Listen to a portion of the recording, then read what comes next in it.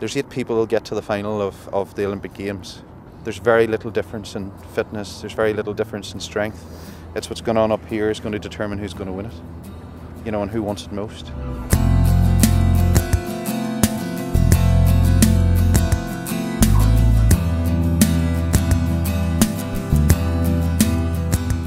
I got into athletics when I was at school. I was at Limavady Grammar, and from there my PE teacher, Liz McGuire, said would have any interest to go into athletics outside of school, and then I ended up going along down here, and from there I've led to where I am here.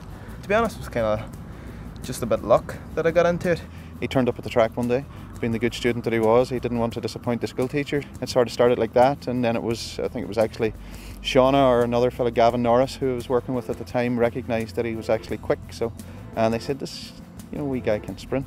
2004 was my first real year, which I ran 10.9. 2008 I had Bejing, which I ran 10.62. I've ran 10.22 this year, so I mean each year's gradually gone down, and the Olympic A standard is 10.18, so that's, you know, at the minute I'm 400ths of a second away. The A standard obviously gives you automatic qualification. I'm visually impaired, but I mean I don't go around telling everybody my business. You know, you just get on with it and do what you can. But my dad told my coach, and then from there they looked into Paralympics. I have at that point known nothing about it, but I thought maybe this is something, you know, is something that I need to go do, and from there I decided to go do it, and it gave me the opportunity to then finish school and do my A-levels and go on and go into this full time, and from there has given me the opportunity to have success in Paralympics and also to move forward and try qualify for the Olympics.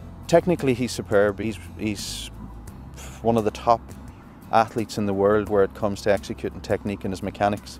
And that has been acknowledged by, you know, even Tyson Gay in the past week, where he's remarked that, you know, Jason is sort of in the top 5 athletes of technique. And again, it's work in progress. It's like everything, you know, and we'll be looking for incremental improvements this winter again. Each drill, you're focusing on your technique that you're going to use when you actually come to run. So like a lot of things are keeping your knees high, your toes pointed up, chest up, and then your arms swinging. So your arms always, so your arm comes out, and you're wanting to get good leg lift or knee lift, and that's pretty much each drill is trying to replicate what you're going to do when it comes to racing. And then if you can execute your technique right in your race, obviously you're going to run quicker.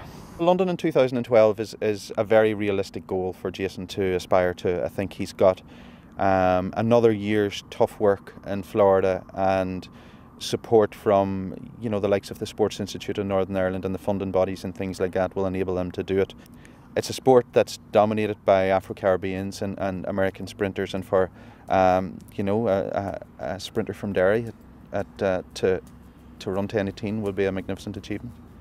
The planning at this stage is all about competing in the Olympics, 2 weeks later competing in the Paralympics in the same stadium, and the Olympics being able to perform to his absolute maximum best, and carrying that through then to the Paralympics, where he retrains his 100 and 200 metre titles, and maybe throw in a 400 metres as well. He's pushing the boat out.